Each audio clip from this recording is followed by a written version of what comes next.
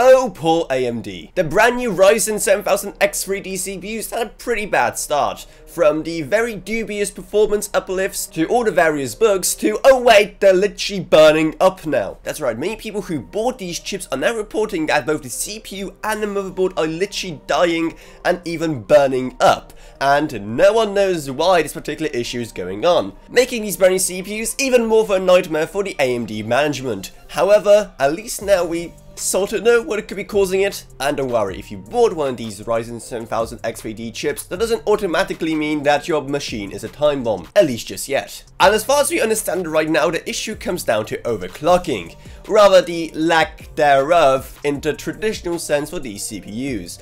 Because before launch, that's one of the biggest questions we kept asking ourselves. Are these chips going to support overclocking? Because of the X3D nature of them and the 3D V-cache, they didn't support overclocking in a traditional sense last generation, so people were wondering if they're going to do it this time around. And once again, AMD didn't enable overclocking, or at least in the traditional sense. PBO2 tuning alongside EXPO memory overclocking were still available, and of course those features will require a bit more voltage going to the CPU, and I think you know where this is going. We already knew that these CPUs were sensitive snowflakes when it comes to changes in voltage, but we didn't expect it to be this bad.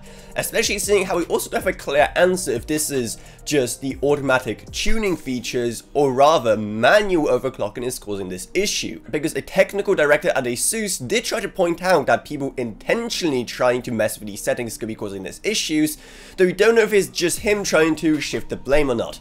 Obviously, a lot of people will have these issues if they're trying to push these CPUs way beyond what they're capable of.